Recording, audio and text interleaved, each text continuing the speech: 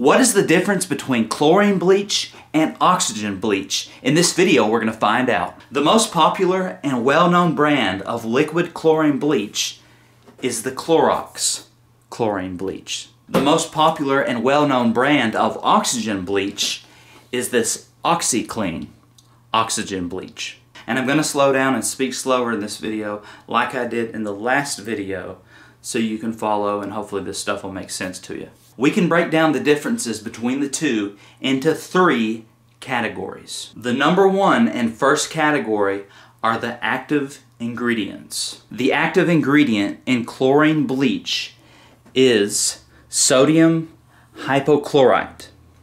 Now, sodium hypochlorite is a chemical compound made up of sodium, oxygen, and chlorine. This right here, this ingredient, sodium hypochlorite, is what gives chlorine bleach its power. Okay, its power to whiten your whites, remove your stains, and disinfect, which means to kill germs and bacteria. That ingredient right there. Now, let's talk about the primary active ingredient in oxygen bleach. When you open up a container of OxiClean, you are going to notice a white powder here,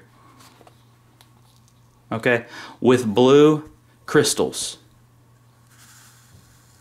The primary active ingredient in OxiClean is sodium percarbonate. Here it is right here, sodium percarbonate.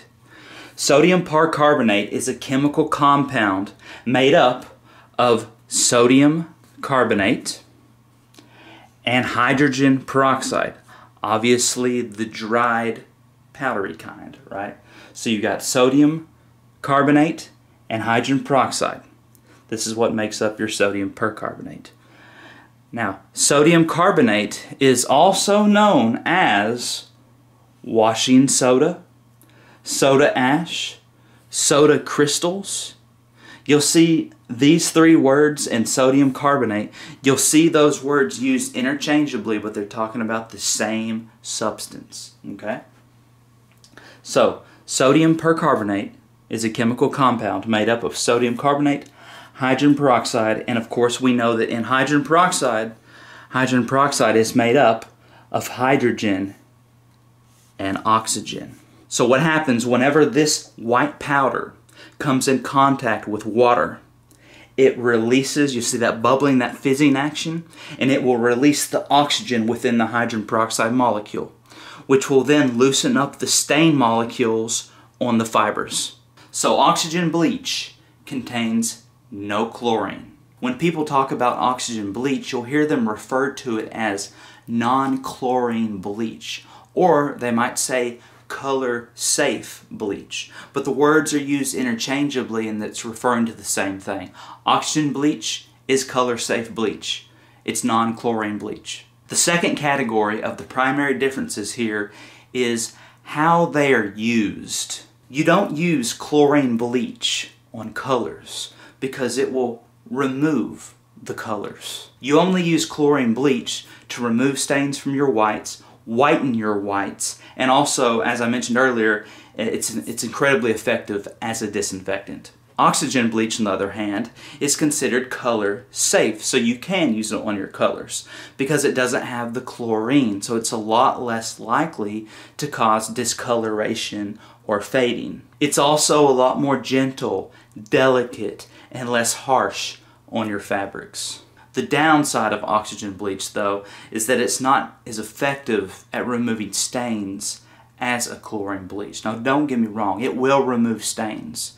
It's just that when it comes to those really tough, set-in stains that have been there for a little while, you're going to struggle and you're probably going to have to do multiple uses. And even at that, the stain may not come out. And the reason it doesn't remove stains as well is because it's just not as potent as chlorine bleach, because it's just not as aggressive. Also, the thing about oxygen bleach is it's not as effective as a disinfectant as chlorine bleach. Now, don't get me wrong, it does have disinfecting properties. It will kill some of your germs and bacteria and your viruses, but it's just, it takes longer. You have to give it longer time to do its work. And it's just not as effective, meaning, let me kind of describe what I'm talking about. hypothetically speaking, if you could put 5 viruses on the table, on a flat, hard surface, put 5 of them there. You spray it down with chlorine bleach, it's going to kill all 5 viruses. You spray it down with OxyClean, it might kill 3 of the 5 viruses. So it's just not as strong, not as aggressive, not as effective as a disinfectant as a chlorine bleach. The third final primary difference between the two is their impact on the environment. And I know this is a big deal for some of my subscribers.